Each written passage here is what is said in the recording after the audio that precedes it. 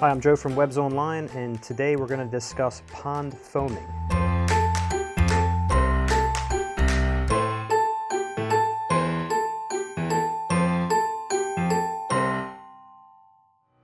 If you've recently noticed a bubbling or foaming occurring on the surface of your pond, primarily at the base of your waterfall, this generally means you have an excess of proteins or dissolved organics.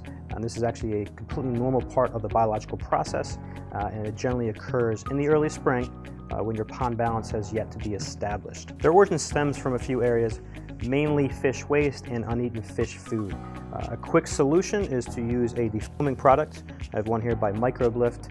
That doesn't treat the underlying issue why it's there. A few steps to alleviate your excess organics is to 1, make sure you have adequate filtration. 2, make sure you don't have too many fish for your size pond. Number 3 is don't overfeed. Feed your fish whatever they can consume in 5 minutes. Uneaten fish food will add to the organic load. Number 4, and most importantly, is to treat with beneficial bacteria throughout the season.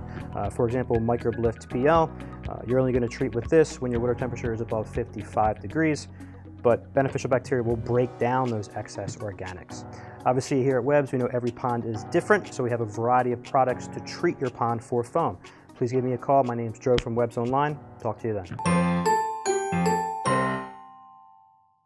Thanks for watching our video. Don't forget to leave your comments and questions below. We want to make sure we're making the right videos. So don't forget to follow us on our YouTube channel and all our social media platforms.